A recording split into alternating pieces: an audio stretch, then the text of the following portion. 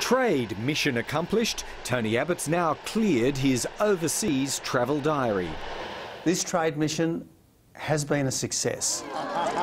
From Beijing to Budget Day, there's 1 month left to finish the start of fiscal repair.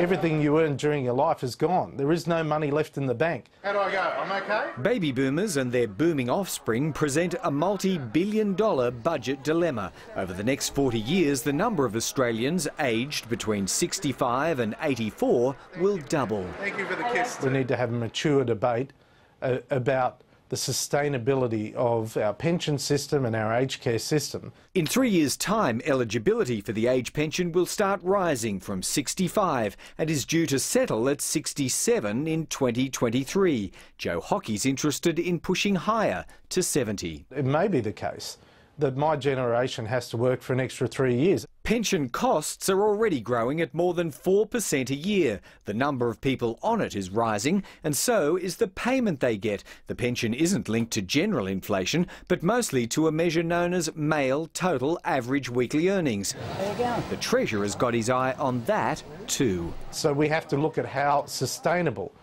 pension increases are. What's important here is that the Prime Minister is good to his word. The words Labor's holding the Prime Minister to are his own, the night before September's election. Give me a kiss. No cuts to education, no cuts to health, no change to pensions. He said there'd be no changes to the pension. Now, if he breaks that promise, it means he's a liar and you can't trust anything he says. At $36 billion a year and rising, the pension's an obvious target for long-term savings.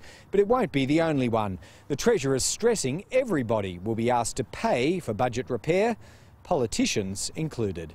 Greg Jennett, ABC News, Canberra.